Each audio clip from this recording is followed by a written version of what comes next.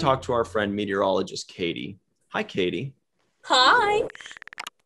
So first things first, how have you kept yourself busy over the last year? It's been kind of a wacky year lately. I don't know if you noticed, but how have you kept yourself Mhm. busy? Mostly been getting more into nerddom and fandoms. I've also continued podcasting. I have my own little YouTube channel, So Many Random Fandoms, or Oh, Smurf, as many people have decided to call it, as I cool. enjoy. But yeah, I've started up talking about the show Avatar: The Last Airbender, and we've been doing streams. It's really fun. I've been working on a ton of cosplays, like for real. International Quidditch Association certified breakaway broom. Hey, Mm-hmm. Yeah, Very nice. slowly expanding my collection, how does it and Half break away? half of us are very impressed by this. the rest are just nerd. Yeah, no, it's great because there's that little bit of a divot here, and so when you're running around, if you like run headlong into someone, it'll actually snap, so you Hmm. won't impale someone on the Quidditch pitch. Hmm. So if there's ever an actual league anywhere near me, you'll find me out there. It's I just have to on, get yeah. healthier. Yes, I have also gained much weight over the Oh, last no. year. So, uh, So what position would you play? A bludger, a ooh, seeker, keeper, because I keeper? can't Yeah. run worth a dime. I I am very slow, so keeper would probably be the best. That's like a goalie, Ryan. I figured Yeah, because they call keeper like, goalies or keepers, goalkeeper goalkeeper. as well. Yeah. Oh yeah, no, that's I've just been getting so much into Quidditch and all these things that probably will never happen, but it's a good way to waste some time. But I do think it's interesting that people are doing it for real and like no positions. And okay, Oh yeah, I how was many dedicated to it. players are on the field at a time, or the air or whatever?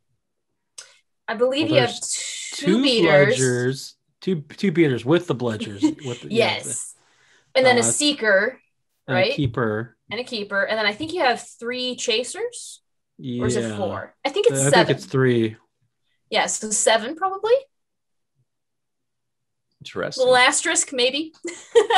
Although the seekers aren't necessarily on the field all the time. Well, we have to consider the golden snitch, which is just a Mhm. dude in like a yellow tracksuit who runs around and you have to catch him. It's great.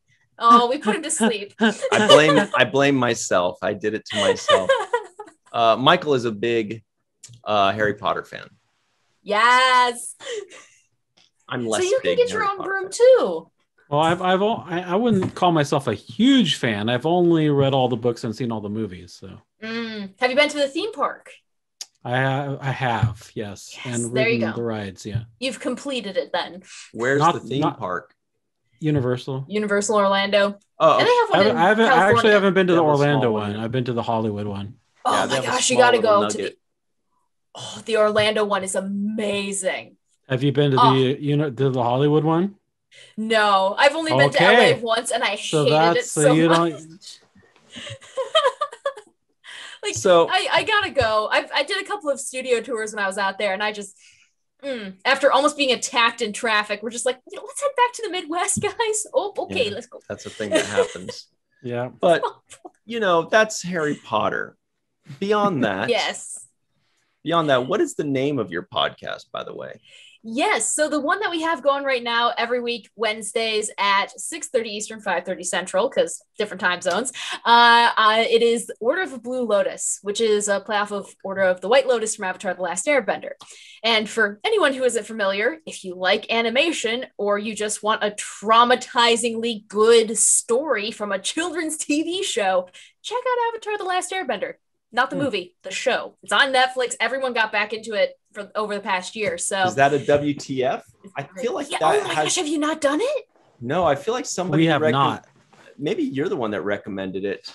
Oh, I gotta get back in. I have to recommend it every single time. It's so good. Oh my gosh. Yeah, it went from, oh hey, this is a goofy kids show to genocide in the second episode. You're just like, Oh, whoops. Spoilers.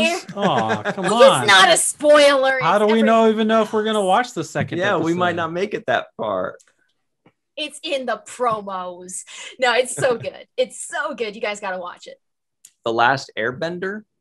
Avatar: The Last Airbender. Yeah. Yeah, we've definitely seen that mentioned, at least in the chat or something. Oh, Okay. you guys would love it.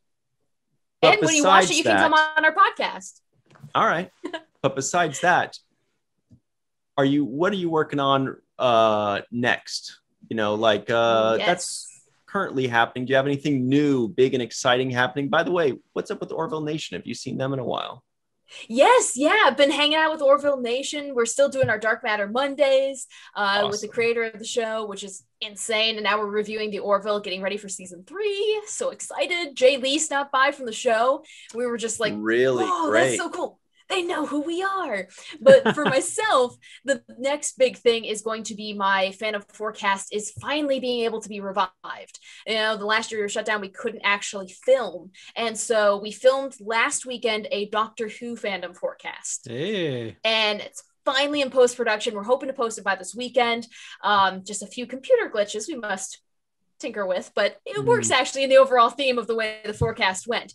So Wibbly wobbly, right? Timey-wimey. Exactly. I mean, I learned how to say Raxacoricophalopatorius very quickly. It's very difficult to spell, but saying it's better. So I'm hopeful everyone will enjoy it. And of course, my TikTok, I'm still trying to grow that. I have like a bunch of people now who ask me weather questions, which is all I've ever wanted. So it's really fun. Yeah, Michael and I are really working diligently on our TikToks as well. Yeah, It's getting there. no It's way. getting there. I gotta follow you guys then. Mike made TikTok, a TikTok. time joke. There we go. That was good. Oh, yes. So Katie's information is going to be in the description box below, guys. Go check it out. She's got so many cool and interesting and amazing things. Her TikTok like blows up with things. Her social media blows up with things. She always does these cool viral stuff. You gotta check it out. Ooh, yes. Or check it out. But now it's time. It's very. I was gonna say it's very chaotic, but I didn't want to cut you. Yes.